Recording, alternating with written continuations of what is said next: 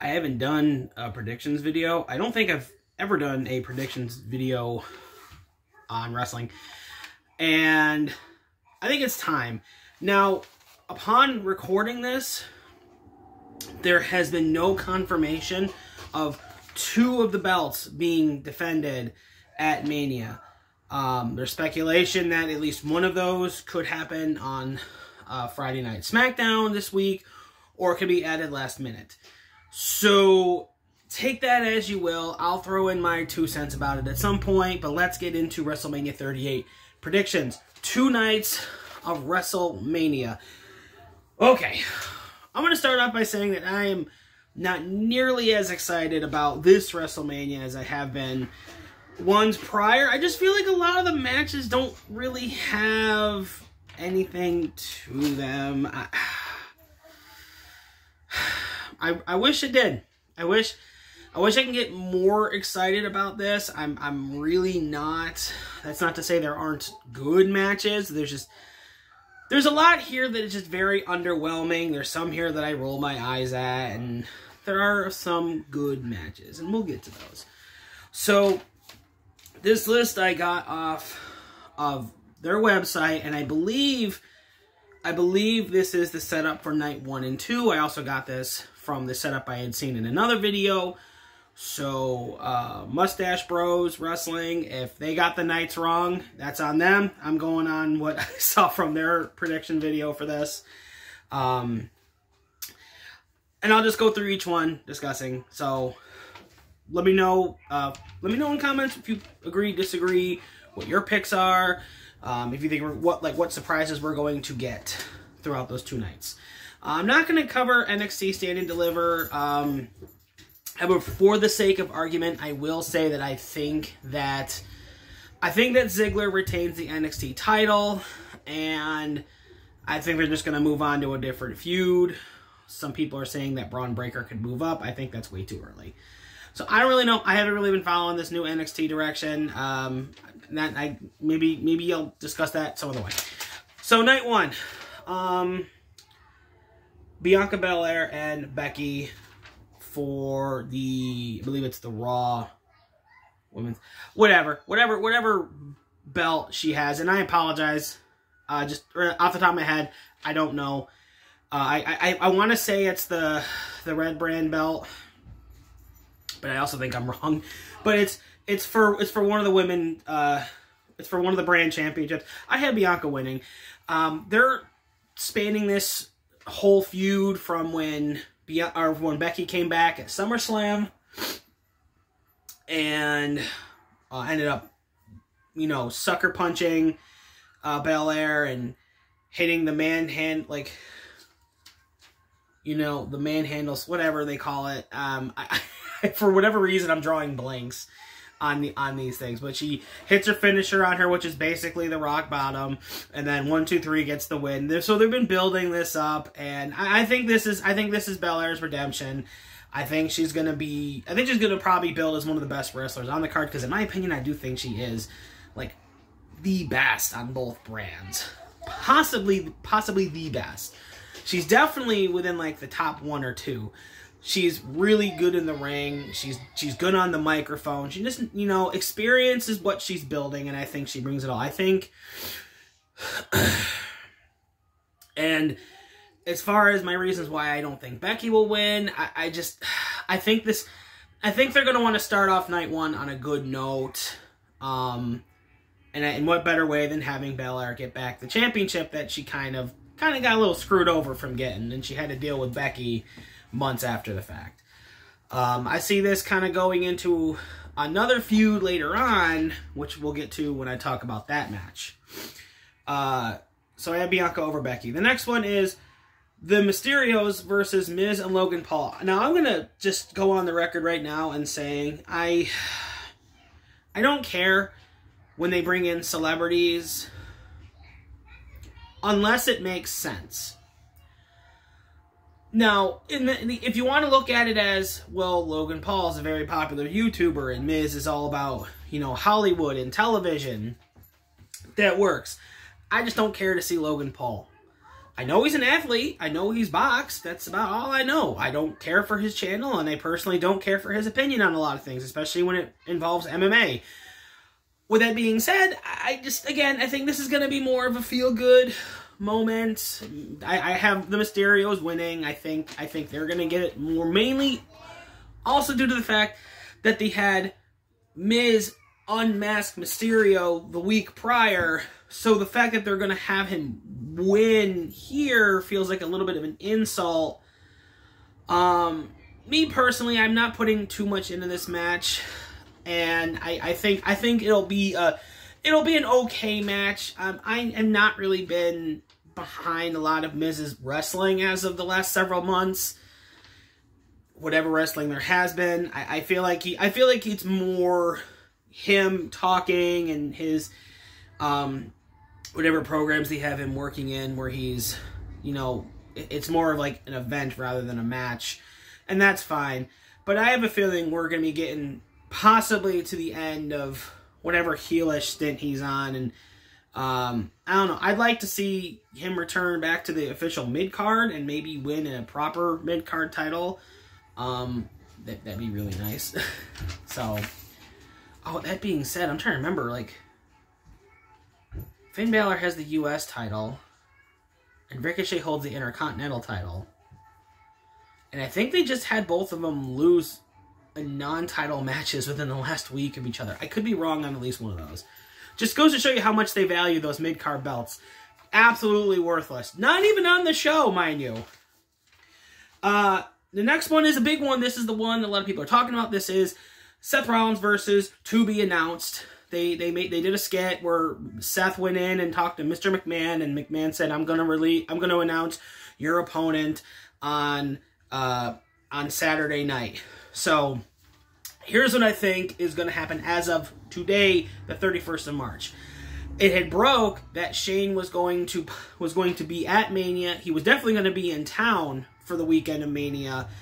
So there's speculation that he will be there. So I'm thinking this is what could happen. I'm thinking what could happen is McMahon is going to announce who's going to face him. And then do I want to say he straight up announces Vince, or does Vince straight up announces Shane, or does Shane just cut him off? Either way, Shane comes out, and I'm going to tell you right now, if they don't end up doing it this way, let me finish. So Shane comes out, he's starting to talk, and then all of a sudden you hear Cody Rhodes' music play, and here comes the real opponent. This is what everyone is thinking. This is myself. This is what everyone is thinking. This is the big surprise opponent. It has been it's no surprise when AEW, the letter leaked from Cody Rhodes to AEW talking about him and his wife. We're done with AEW. There have been talks and talks of Cody talking to Vince and Cody signing with Vince, and that WrestleMania was going to be the official date he comes back. And I really do think it is. I think Shane might play a role in that to some degree, if he is there. I will say that if Cody Rhodes is not the opponent and it is Shane, you will see people leave. I like, especially after all the crap that he was trying to pull at the Royal Rumble, where he was basically trying to book him going over main event talent or making him look stronger in comparison. And it was funny because if I remember correctly, I think Brock was like, no, not if I can, and literally had to like clothesline him out of the ring and show him like, no, you're not a main event talent, and you shouldn't be booking yourself to go over people that, in my opinion, can out-wrestle the living crap out of Shane. And don't get me wrong, I do think Shane is talented. This is not early 2000s, mid-2000s Shane, and it's high time he kind of realizes that. So that's just that. And if it is Cody, I have Cody winning. Now my question is do they have him coming out as like the dashing Cody Rhodes, or do they have him coming out as the American Nightmare? I really do hope it's the latter. I read one story how they were going to have him come back as Stardust. Remember, that was the role that made him want to leave. So I highly doubt that's going to happen. And if it does, I'll do a follow-up. The next one, I'm calling it the nothing match. There's literally nothing. It's McIntyre versus Corbin. McIntyre wins. This is the second year in a row Drew has been in a nothing match. I think last year he was wrestling with Mahal, and I would have really liked a solid match. Like, they don't have to make... He didn't have to make McIntyre struggle, but show that Mahan... Show that Jinder Mahal can actually go. And honestly, when it comes to Baron Corbin, I'm done with him. Clearly the WWE's putting stock into this guy because people hate him, and that's it. He's got heat. And he's an okay heat magnet for that. But I'd argue if they would have done something better with like Madcap Moss maybe, and like actually like built him up better. Because if I remember correctly, like wasn't he one of the people, like wasn't Madcap like the guy at the Rumble who was eliminating some top stars? So I don't know. I have McIntyre winning. This is going to be the piss break match. The next one I think is going to be the highlight match, and that's Usos versus Nakamura and Boogs. I have Usos retaining. As much as I like Nakamura, and as much as I do think Rick Boogs is talented, I just think Usos retain. I don't know if this is necessarily the WrestleMania moment that Nakamura and Boogs would deserve. I think under different circumstances, maybe, but I think Usos are just an altogether better tag team, and mainly because up until this point, all the good guys have been winning. I think this is the match where like all four men are gonna have a really good match with each other. But I think the Usos are gonna pull off some heelish stuff, and they're gonna cut off, you know, the big WrestleMania supposed win for Nakamura and Boogs, and they end up taking away their steam and, you know, get the fans pissed off and get them riled up. Because the next match, and again, I have Usos winning, and the next match is Charlotte versus Rousey, and for whatever brand belt Charlotte has. I'm gonna be honest, not a Charlotte Flair fan. I think she's talented. I know she can wrestle, and she's very good. I'm tired of seeing Ric Flair version 2.0. It's no surprise that they made it very clear that they want Charlotte to have the title, a similar title streak to what her father had, and in order to get that, you have to lose. And the problem people are having with Charlotte is that Charlotte is always thrust into the title scene, and a lot of people are getting really tired of it. And it's not to say that she's not deserving of it. There's ways to do it to legitimize her. Like with Rick, a lot of these were heartfelt matches. Now, granted, a lot of it toward the end of WCW were kind of bullshit, swerve, I'm going to hand the belt over to you kind of ideas, but that doesn't mean that there weren't heartfelt battles in there. And with Charlotte, there have been those matches, but they were kind of gifted to her in a way. Like, she would just show up on SmackDown or Raw and say, you deserve to give me the title shot, and woo! I think they're going to give it to Ronda Rousey. I think it just opens up more possibilities, and again, it helps just kind of add to Charlotte's women's title streak, if that's really what they're going for. What I'm really worried about this match is Ronda not having nearly as much ring time as a lot of people know. I know she trains, and I know she does MMA. My worry is that we're going to start seeing some of that sloppiness come out, and I don't care what anyone says. Charlotte sandbags people, especially when she wants to get over. I've seen her deliberately flub up moves to make other people look bad. And I'm worried that both of these could happen, you know, together. I'm hoping that's not the case. But I do have Rousey winning only because I think, again, they're going to want another good, maybe feel-good moment to end the night, because this is technically the last match of the night, because the night ends with a KO show. Austin comes out. Him and Owens are probably gonna. I don't think they're gonna have a match. I think it's just gonna be like some talk, some banter, and then I think Owens is gonna get stunned into oblivion, and that's how, you know, and then bring in the beers, you know, and that's how we end night one. Everyone's happy. So that's my prediction for night one. Night two, Not looking forward to nearly as much. As of right now, night 2 starts with Lashley versus Amos. I have Lashley. I don't care to see Amos. I'm not a fan of the Great Khali type wrestlers where they get these ginormous figures in the ring who are slow. They lumber around. Yeah, they're tough, and yeah, they could easily beat people up, but it's a nothing match that was just made this week from a returning Bobby Lashley. So this was literally made last night. Or I'm sorry, Monday night. Sorry. I have Lashley winning. He needs it. I'm sorry. Lashley needs to be put in that top spot. He can talk. He can go. He can wrestle. I think he really is almost the complete package of what they're looking for. He's just the victim of unfortunate circumstance, whether it be injuries or piss poor booking ideas.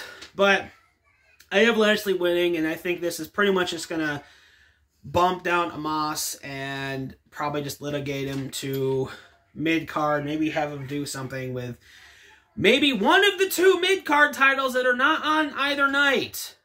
Explain that to me, please. The next one is a triple threat tag match for the Raw tag belts, and that is RK Bro versus Street Profits versus Alpha Academy. A lot of people have RK Bro retaining because they think this is the money tag team they have. I disagree. I think this is going to be the Street Profits night. They're just so good. I love them. They're such raw talent, athleticism, ability. They can talk. They got a lot of hype and energy. I like RK Bro, but I think this will be the match to pull people back in from an extremely boring first match. Me personally, I'd like to see Street Profits win. This is the one where I'm kind of going with more who would I want as in who I think. Whereas most of these kind of line up with both of those. This is more just, I want Street Profits to win. I want them to get a legitimate title run, and I want it to happen at Mania. The next one is Sami Zayn versus Johnny Knoxville. Now, when I said back on night 1 about me not caring about celebrities unless it makes sense, this is what I'm talking about. This makes sense. Johnny Knoxville has made a career out of doing much damage to his body on his various shows and movies and you name it. And I think this is the match where Sami Zayn just beats the living hell out of Knoxville. Knoxville's able to beat the living hell out of Sami Zayn. Keep in mind, Sami Zayn is no stranger to getting beaten up. But I do have Sami Zayn winning, but I also think the Jackass crew is going to come out and they're probably going to ambush Zayn and, everyone's happy. Let's overlook the fact that the last Jackass movie was garbage. Next one is a nothing match. It's Pat McAfee versus Austin Theory. I have Austin Theory winning only because Austin Theory is being poised as Vince's future guy. That's his next guy, and I don't see Vince's next guy losing to Pat McAfee, despite the fact that I do think Pat McAfee is really talented. He's a really good guy on the announce table. He is talented in the ring. I just don't think this is his night. The next is a fatal 4-way tag match for the women's tag team belts, and that is Zelina and Carmella defending against Liv Morgan, Rhea Ripley, Naomi and Sasha Banks, and Natalya and Shayna Baszler. I did initially have Liv and Rhea winning, only because I think that dynamic is more likable. At least, I just think those two are adorable together. Liv, people have been behind Liv for months. They want to see her in the limelight, but she keeps getting bumped down.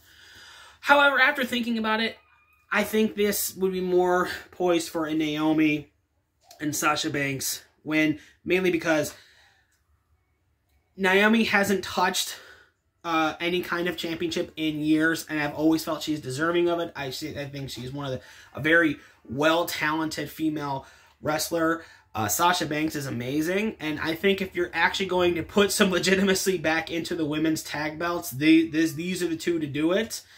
I think as far as the women's tag division goes, it could be there. The problem is that when you have a team like Zelina and Carmella, which absolutely nobody cares about, like you take the Queen of the Ring and you take someone who is co-starring her husband on a web series that is getting worse by the week. I think it's about time to get the belts off of these two and give them to two other wrestlers in which the people want to get behind. And I do think that would be more Sasha Banks and Naomi.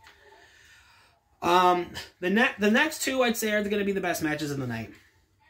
Then the next one, Edge versus AJ Styles. I think this could potentially be the match of the night if it weren't Roman and Brock ending night 2. I have a feeling this could be like one of the best matches that both of these men have ever had. Possibly the best match that AJ Styles has had to date. Because I mean, he's had good matches, don't get me wrong, but like aside from like maybe the thematic Undertaker match, like none of his matches like really pop out at me. Now maybe that's on me and I need a refresher. But like when I look at Edge, like I think of WrestleMania last year and that triple threat he had with Daniel Bryan and Roman Reigns. That was amazing. I look at his last man standing match he had with Randy Orton from the year prior, and that was amazing. Like Edge has put on some quality matches over the last couple of years. AJ has been he's been in the tag team division and he's not really doing that anymore. And I think this is the match where these two go out and have like a spectacle. I do have Edge winning, mainly because they have him doing his new heel gimmick, and in order for that to have longevity, I think there do need to be some wins behind that. So me booking it, I want to say it is Edge winning. I will say that it's Edge winning through shenanigans at the end. So AJ gets a protected loss. Both men have an amazing match, and I think that kind of frees up AJ after this to kind of move on. Or maybe they might have a WrestleMania Backlash, like Extreme Rules match or something, and I don't know. That remains to be seen, but I do think to really establish Edge, because the only time we really have seen Edge up until this point is like when he's in like main event feuds with Roman Reigns and maybe like one or two other prior to that. Like January, he was in a mixed tag match with his wife, and then he showed back up in the beginning of March, end of February, I think it was beginning of March, comes out, and then goes full-on heel on AJ, the double chair shot, and then comes out with the brand new heel theme, and I think if that's going to have like a place, and it's going to stick around for a while, he's going to need he needs to build up that ego a little bit. What better way than with a shenanigan type win? So that's what I think. And I think both men are amazing. And I do see, if those two were to wrestle again, I actually do think I have AJ going over.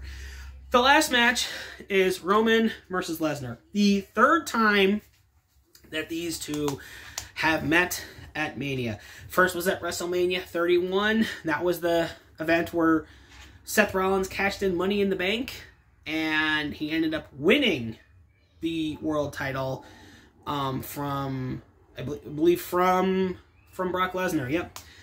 WrestleMania 34, it was a straight-up singles match with Brock and Roman, and that was the match where Brock busted open Roman, and he was bleeding everywhere, and Brock ended up winning. I see Roman winning. And the main reason is because I think it just opens up more possibilities later on with like him and his mega heel character. Because I think what does happen is he wins. And I'm going to say right now, Roman's promo work has just been far superior. Yeah, Lesnar's has been entertaining and fun, but Roman has really been putting on like his A game when he's been talking, especially on like the Go Home Raw. Like, this is personal. Everyone doubted me. Everyone second-guessed me. Family, friends, everyone. My wife, my kid, my own family. And it's like, I just think there's more to it there to have him win and continue his huge title streak. Now, with that said, I'm going to add this, and I wasn't going to say anything until, again, Mustache Bros Wrestling pointed this out. This would be an amazing way to end night 2. Roman wins, and I mean he legitimately wins. No Uso interference, because that's just, no. Let Roman have this decisive victory. I don't even care if it's through, like, a weapon contact or something. Well, just keep the Usos out of this match, please. Roman gets this decisive victory. Brock Lesnar is laying in the ring, busted open. Usos then come out to the ring after the match. All three men are standing in the ring. You got an Uso on each side holding up their respective belt. You got Roman holding up both belts. Roman's music is playing as loud as the ear can hear, and the Titantron gleaming as far as the eye can see. And right before we cut off the air, what do we hear on the Titantron? You hear the instant classic. You hear it. You know what I'm talking about. He's celebrating, and all of a sudden you hear the Titantron, if you smell, boom. Place goes nuts. Comes out with the microphone. I don't know if they said they'd have him challenge him to WrestleMania next year, and the reason for that being is because next year it'll actually be in Hollywood. Oh, that'd be really cool. It could happen, I don't know, or maybe, I don't know. Like, if that's how the end of the night where The Rock were to come out, because I don't know if they're necessarily going to do a talking segment, but, like, if The Rock were just, you know, the theme hits, The Rock comes out, and then he, like, turns back and points at, like, the Titantron behind him, and it says WrestleMania, like, 2023, and it just has, Roman, and it has The Rock, and then, like, that's it. And, like, you know, no talking, like, they both will sit there and nod their head, or, like, Rock will nod his head, and Roman will just be like, no, or something like that. Like, maybe that's how you end the night, and then on Monday Night Raw, Roman comes out, and he addresses it, and who knows? I don't know. I'm just, if that were to happen, that'd be so cool. I don't know if it'll happen or not, but either way, I still see Roman winning. So those are my predictions for this year's WrestleMania, this Saturday and Sunday. You got predictions? Let me know what they are. Or do a reply video telling me how utterly wrong I am. But that's okay, because I'm happy with my picks. I think these are the ones that I think logically these are the ones that are going to happen. However, if they don't, that's fine. That's the wonderful thing of wrestling. It's only something I can think about and nothing I don't have any control over. So at the end of the day, it's all in good fun. So maybe do a video after talking about it. I don't know. Anyway, hope you enjoyed. Let me know what you think, and enjoy this year's WrestleMania.